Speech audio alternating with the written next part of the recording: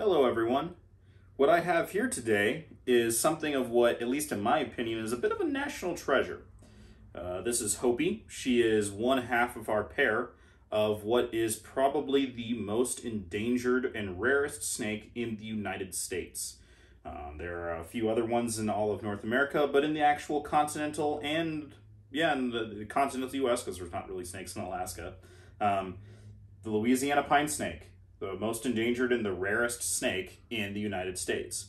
So, doing a little bit of a species spotlight on these ones, and we're going to get right into it. So, these guys were for a long time considered part of just a subspecies of the other pine snakes, so the Pituophis melanoleucus, so like the northern pine snakes. And in the northern pine snakes, they have the three different species, the northerns, the southerns, and the blacks. And for a long time, these were considered the same thing until 1940, when they were given their own independent species status of Pituophis ruthveni. And about the same time, unfortunately, is when, industry really started to pick up in the United States, and a lot of deforestation and clear cutting started to really take place. And these guys' habitat really started to decrease. The reason why the Louisiana pine snake is such a rare snake is because it has a very specific habitat.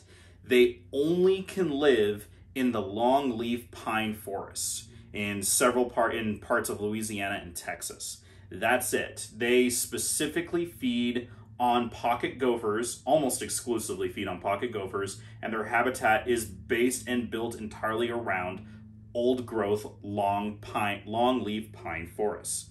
And originally they were found in about 9 parishes. So in Louisiana, instead of counties, they have parishes, and about 14 counties in Texas. And then now, by this point, they're found in less than 4 parishes in Louisiana, and they're unsure of how many counties in Texas. They know for sure 2, and that's it. So one of the big reasons why these guys have not been able to reestablish populations very well is because of habitat fragmentation.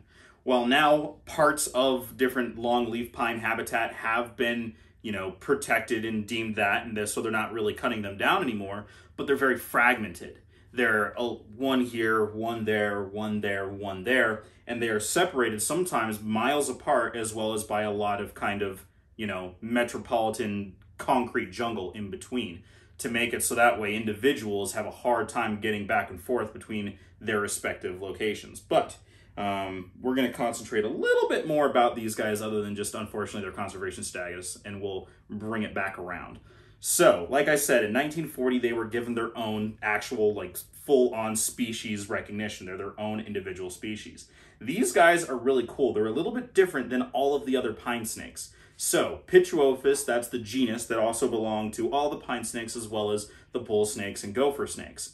What's really iconic about these guys is they have these really cool keeled scales. Oh, there we go. I don't know if you saw it on camera. There we go. We'll see if we can get her. There it is. Okay, cool. So we're going to talk about that in just a second. So they have these really cool keeled scales, kind of like a rattlesnake. They're really rough. They're not those soft little ones that like a lot of boas and pythons, and even some corn snakes have to a degree. The other thing is their iconic sound. So all of the Pituophis are fully capable of making this very loud, intimidating hiss that you got a little bit just now, although her head was kind of hiding behind my arm. They have a modified epiglottis, so whenever you see a snake open its mouth and when they're eating something or hissing at something and defensively, they have that kind of little tube in their mouth. That's not where their tongue comes out. Their tongue is actually below that. That's a little feeding tube that allows them to breathe while eating. But these guys have a slightly different shaped and sized one that allows them to make a very loud vocalization, essentially, although it's not really a vocalization because it doesn't come from vocal cords, but a very loud hissing sound that is used as a deterrent from predators.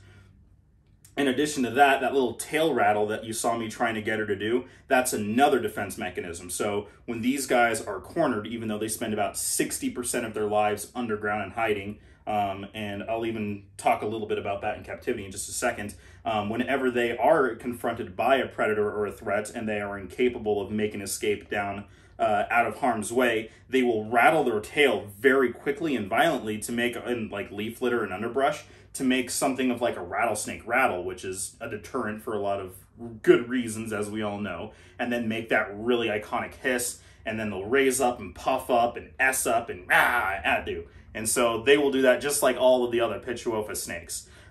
These guys are really interesting because their growth rates and the reproductive rates are a little weird too. So these guys grow remarkably quickly. So the biggest thing about these is that when they're born, these guys have some of the largest eggs of any snake. They are huge snakes and they only lay very small clutches. I'm talking 2 to 3, I think the most that a single snake has ever laid is 5. Looking at my notes, I didn't actually write that down, unfortunately. But they lay very small clutches, and they have very large eggs. So large that when a newborn is hatched, they can start eating small adult mice. Oh, you okay? Sorry about that. We're still working on handling. They're pretty, I guess you could say, flighty and reactionary, as you probably figured out already. And so that's actually a reason why a lot of people have found a way to determine whether or not that this Ruthveni is mixed in with either southern or maybe some of like the Kentucky locality where they're a little bit more yellow northern pine snakes, is that their eggs aren't quite as big and they have large clutches, because Louisiana pine snakes don't lay very many eggs. But that's really cool. So that means that you have this giant baby that's come out ready to go. Like all pits, they have a really great feeding response. So you have this little baby that pops out eating adult mice that's going to eat really well. So they're actually pretty easy to breed in captivity. They take... What's interesting about these guys, so when I said their growth rate's a little bit weird, is they can grow upwards of 2 feet in their first year and a half. They don't always do it, but they can. They can grow remarkably quickly. But they do take a little time to mature fully to where they're really mature to produce these large eggs. So even though they can hit very long lengths in a year and a half, 2 years, and she is 2, by the way, they don't really fully mature until they're 4, 5, even sometimes 6 years old, where they have a decent, healthy weight on them. So even though this girl is a decent sized looking snake, although, you know, when you compare it to like a bull snake who they can get upwards of 6 feet, these guys only get about 4, 4.5. The largest I think was about 5 foot 4 or 5 inches. So not a big snake by any means, but they're just a really cool, interesting snake. And if any of you guys have seen any of the other videos that I've done about bull snakes or pine snakes, you know that I'm super into this entire genus, and these guys are really cool. So with that being said, being kept in captivity. So as I made a big deal about at the beginning, they're an endangered species, they're protected conservation status. That didn't happen until very recently. They were still able to be traded across state lines and things like that until fairly recently, when they were established as an endangered species, and rightly so. So what that means is that if any of the people who currently have these in their collections, and every single person who has a captive bred Louisiana pine snake, both in zoos and aquariums or in the private hands of keepers, all can essentially establish back from 3 individual places, 2 private breeders and the Memphis Zoo, one of which actually worked for the Memphis Zoo. This girl is actually a cross between one of the Memphis Zoos and then one of the other breeders. With that being said, so if you ever want to try to get into this species, which is really a really cool snake, and you find a breeder who doesn't live in the same state as you, you have to acquire an interstate commerce permit from that breeder. Well, the breeder has to have one, then you have to acquire one from your local Department of Wildlife to have them shipped legally to you. And black pine snakes are on there as well as the eastern indigos, because they're all now an endangered or threatened species, and they are listed in under that. With that being said, there's a lot of people that will make, you know, what sounds like a pretty good argument about, well, then why keep this endangered species? Why still have it? Why don't you release them all? And there's a couple reasons for that. So, number one, whenever you talk about re-releasing a species, unless we're talking about like an invisible arc type situation where there's none left, period. There's none in the wild. The only ones left are only in captivity, and that we want to try to reintroduce, then we start looking into private individuals keeping hands, because when you have a zoo, an aquarium, or an AZA style facility, they adhere to much more stricter, and rightfully so, regulations and rules and procedures when it comes to any and all animals that they have, where they come from, where they're going, what they descended from, all of that. And even though these guys are pretty easy to track down and trace, because they have been in the hands of other private individuals, they don't really like to associate with that. But they've been in the hands of private individuals for several decades now at this point, so releasing them back in the wild isn't really, or giving them back to programs like the AZA and the Memphis Zoo, isn't really a viable option. The other reason is that whenever you have animals kept in a private collection, most people don't only have Louisiana pine snakes. Most people don't have only snakes from Louisiana, Texas. They have ball pythons and carpet pythons and king snakes and milk snakes and all these other things that potentially have diseases and can carry things that could potentially decimate wild populations. It's similar to like the axolotls in Mexico, where they're a very endangered species, but there's thousands kept in captivity. We can't just re-release all the axolotls into Mexico because they could carry different diseases and fungusals and things like that that could decimate wild populations of both the actual axolotls and other species around them. So we can't just reintroduce them. But with that being said, there are some really cool people out there and programs that are doing amazing things with this species. For instance, just this last spring, the Memphis Zoo released 50 juvenile Louisiana pine snakes into different localities around Louisiana and Texas into their natural habitat to hopefully kind of reestablish their populations.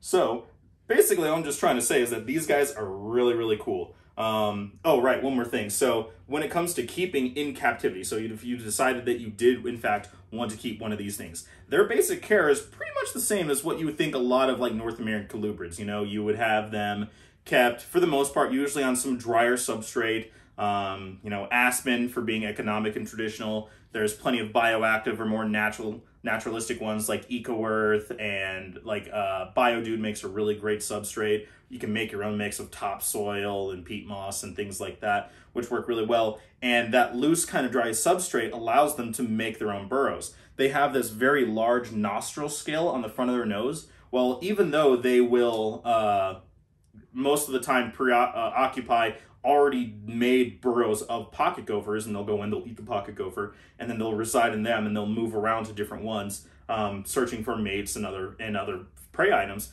But they will also kind of help enlarge them or move them around and dig under substrate and under leaf litter and debris and things like that. So you have this large rostral scale that helps them do that. So when you keep them in captivity, you always want to give them a nice deep layer of substrate for them to make their little tunnels. Like you've probably seen like king snakes and corn snakes sometimes do that. These guys are really good. If you give them a big, thick, like 2-3 inch layer of substrate, they will form their own little tunnels in them. And so, you know, you'll open up the thing and you'll like kind of hang out at one little hole of like one little entrance, and sometimes they'll pop up out of that, and other times they'll come pop up out of another hole because they have this whole like little prairie dog network system of little tunnels that they've made in their enclosures. But hope you enjoyed this video. If you have any questions about these guys or any other type of animal, let me know down in the comments. And so, you know, I should probably reiterate this one more time, that while I feel it's really cool to be working with such a rare and unique species, I'm fully aware of the fact that I don't think I'll ever, and hopefully will never have to be part of like an invisible arc situation where there are none left in the wild, and the only people that have them are hands of keepers who have distinct lineage of them. Because this girl comes from a very distinct lineage, and she has all the paperwork and all the background of where she comes from, as well as her boyfriend, who is not a happy camper, which is why Hopi's up here. That we won't ever have to be part of a breeding program to reintroduce them. We just get to work with a really cool and unique species. But hopefully you enjoyed this video. Hopefully you got something out of that. If you have any questions about these guys, about any other species of reptile, I'll do my best to help answer your questions. If you can, check out our podcast, Keep Calm, It's Just a Snake podcast. We have a lot of cool people on there. A lot of really interesting topics to be said. If you know anybody that keeps really cool stuff, or if you're interested in being a guest on the show, let me know down in the comments. DM me on Facebook, Instagram, all that social media stuff. If you're interested in merch, we have cool little stickers. What do you think, Hopi? Do you want to help show off? Cool little stickers and shirts and all these other really cool fun things like that. Let me know down in the comments. You'll email me at jzsreptiles@gmail.com. Can't help but do a little bit of a, shameless plug. So hopefully you enjoyed the video. Hopefully you're having a great day, and we'll check you next time.